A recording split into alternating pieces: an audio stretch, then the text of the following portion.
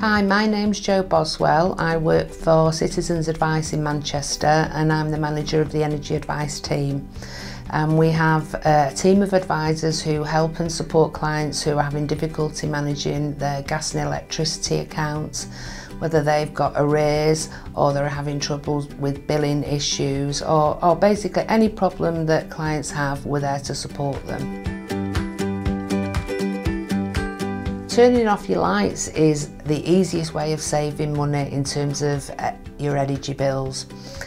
We've been doing some home visits with families recently and all of the family have got involved and the children have created star charts for themselves. Obviously children love getting a reward, so the two rewards that families that have used is that maybe they've got a little treat at the end of the week, but also what they do is that the bill payer shows the children how much money they're helping save for the family. Most people have mobile phones nowadays, and an easy way to save energy consumption is that when you're charging them, don't leave them overnight. So charge your phone up and then just unplug it from the wall. Same applies for your TVs, Xboxes, PlayStations. Easy saving of £30 a year for your family. So some families, when we visited them, have said, how can we save money in the bathroom? Easy way is have a shower and not have a bath. The length of time people have a shower is also quite important. It's very easy. If we said in an average family of 4 that if everyone had a shower for 1 minute less, that would save you £40 a year. So maybe for some teenagers that might be 10 minutes less, and just think how much you can all save. So most of us like to have a warm drink when we get home from school or work or from shopping.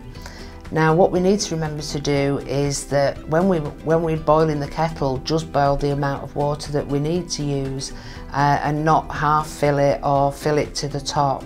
And then if you're washing your cup after, don't just leave the tap running constantly.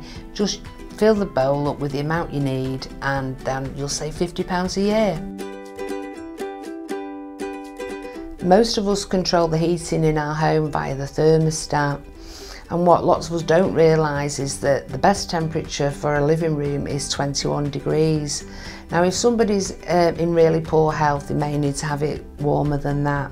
But for most people, 21 degrees is the right temperature for a living room. If you were to look at your thermostat and it was set, for example, on 23, if you reduced the temperature by 1 degree, you could save yourself £85 to £90 a year. Finally, as well as saving energy at home, what's really important to do is that you check you're on the best available tariff with your supplier.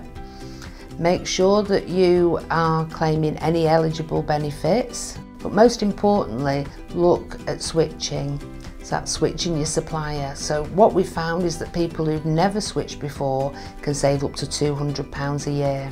So we would urge people to check the tariff, be energy efficient and switch.